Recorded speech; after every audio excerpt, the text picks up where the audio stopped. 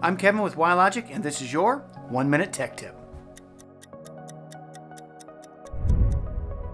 Today we're going to go over the difference between holding a call and parking a call on the Grandstream 2616 VoIP telephone.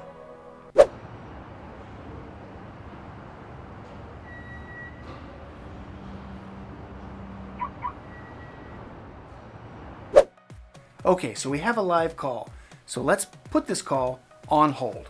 You do that by pressing the pause button right here on the phone. Now, in the VoIP world, what it does is it holds the call right here in this phone. So no other phone has access to it. You can only access this phone call from this phone. That's the VoIP hold. To pull it off hold, you just simply press the pause button again. And now you're back on a live phone call.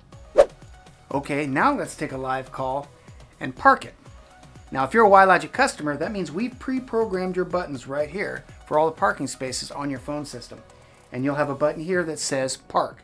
Simply press that button, wait a moment, and you see that light right there go red. That means that call has successfully been parked in the parking space 1.